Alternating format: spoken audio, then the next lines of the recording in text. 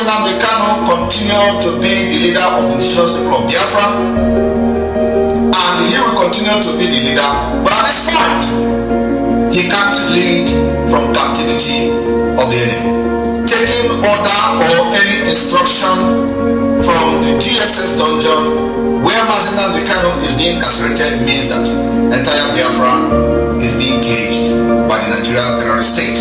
That is what Simon Ekpa and every sensible person will not accept. The idea of arresting or kidnapping him from Kenya and extraordinarily renditioning him to Nigeria was to end the Biafra struggle and to end the freedom fighting for Biafra. And that has failed woefully. If you don't allow we Biafrans to go, that zoological republic called Nigeria will be a worse place than Somalia. And today it is happening. And if you have not applied for your Somalian visa, please try and do so. Should I say Somali visa? Try and do so as quickly as possible, because the zoo is on the path of destruction. And there is nothing man can do to reverse it. Mark today's date and what I'm telling you. Nigeria will be destroyed beyond human comprehension.